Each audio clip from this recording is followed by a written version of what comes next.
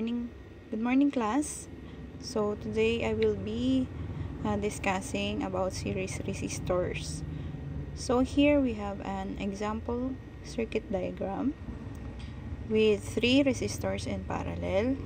So we can see in our diagram it is labeled R1, R2, and R3 in series. So as you can see, because they are connected in a single path and connected across a total voltage equivalent to 10 volts. Okay, so we are tasked to find the total current V1, V2, and V3. So what is we know that the total current is the current flowing from the source. Okay, this is our total current. So how about V1, V2, and V3? It is the voltage drop across each resistor. Here we have V1,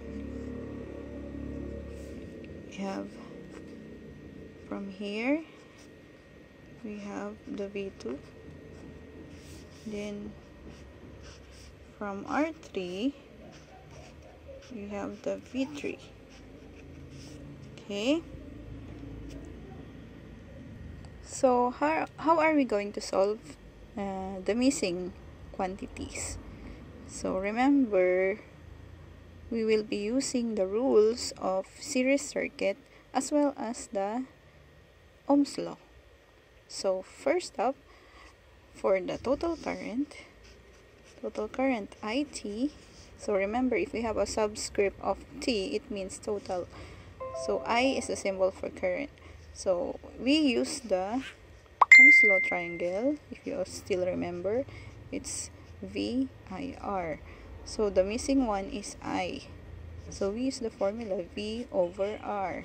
So since we are looking for the total, so we need to use the quantities for total voltage and total resistance. So we know that the total voltage is equal to the supply voltage, which is 10 volts. How about the total resistance? That one we still don't know. So therefore, we need to solve for the total resistance. So using the rule, applying the rule of series circuit in getting the total resistance, we have states that the total resistance is equal to the sum of individual resistances in series. So we have 3 resistors in series, R1, R2, and R3. So we just use the formula R1 plus R2 and R3. Then we substitute the values of each resistor. We have 10 ohms for R1, 20 ohms for R2, and 30 ohms for R3. So we add up these 3 quantities, we get 60 ohms for the total resistance. So now that we know the total resistance, we can now solve the total current. So let's just substitute 60 ohms. So we have the total current to be 0.166666, but we can round off it to 0.167, and the unit is ampere. So this is our first unknown. So next, we will be solving for V1, V2, and V3. So again, using Ohm's law triangle, VIR. So we're looking for the V. So in this case, V1. So I and R. So since our subscript is 1, so we will be using the current 1 and the resistor 1. So we substitute. We already know the value of R1, which is given 10 volts, 10 ohms. Okay. How about the I1? So let's just write I1, since we do not know yet the I1. But if you remember, there is a rule in series that the total current is equal or the same as the individual current that is flowing in a series circuit. So we already got the total current. So therefore, the following the rule, we have I total is equal also to the I1, which is the current flowing in R1, is also the same as I2, which is the current flowing at R2, and it's also the same with I3, which is the current flowing at R3. So we can say that it is equal to 0.167 ampere. And then we substitute to get the value of V1. So I1 is equal to 0.167 ampere times 10 ohms. So we get the value of V1 as 1.67 volts. So don't forget, you should write the correct unit. So since we are looking for the voltage, so we will be using the unit of volts. Okay, next we look for the V2. Same formula with the V1, we use the subscript I2 and R2. Then following the rule for current in series, so therefore I2 is also equal to the total current, which is 0.167 ampere times R2. What's the value of R2? It is 20 ohms. 20 ohms. Then we get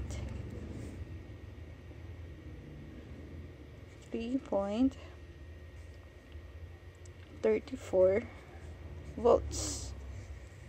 Okay, you can always round it up to nearest 2 decimal. How about V3?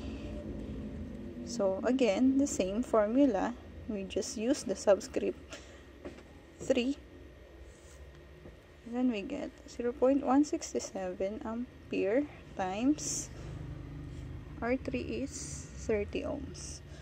So we just write 30 ohms. Therefore, V3 is equal to 5.01 volts. So how to check if your answers are correct? We again apply the rule of series circuit for voltage. It states that total voltage is equal to the individual voltage drop in each resistor. So therefore, the voltage drop the letters we represent the voltage drop of each resistor is V1, V2, and V3. We know that the total voltage is 10 volts. This one. So V1, what is our answer? 1.67 volts plus V2 is 3.34 plus volts plus the V3 is 5.01 volts. So let's calculate. So using our calculator, so we will get 10.02 volts. So as you can see, there is a slight difference of 0.002. It is because of the decimal, rounding off of decimal for the current that we had a while ago. So therefore, there's just a slight difference, but it's okay. So therefore, our answers for the unknown are correct. So let's just write our answer. So we found that IT is equal to 0.167 ampere. V1 is 1.67 volts. V2 is 3.34 volts. And we have V3 as 5.01 volts. Okay, now you've solved it. Bye.